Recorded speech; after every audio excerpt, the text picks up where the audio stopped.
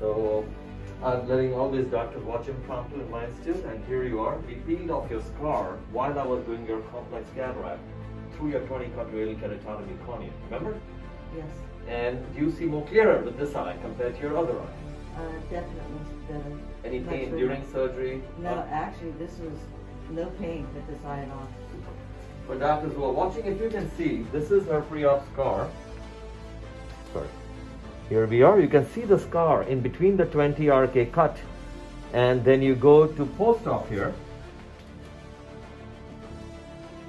You can see complete clarity. You can still see the 20 cuts, and there's a nice intraocular lens, toric lens implant in the eye.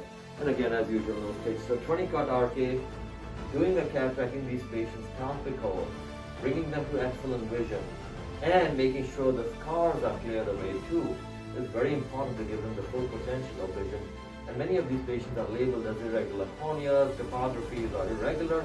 Topography plays no role in these cases. It's your clinical acumen. And as I always say, the patient is the final highest accountability of themselves. Right, Chris? Correct. Any questions? No, not this time. Congratulations, safe travel back, guys. Look after her, play your pickleball.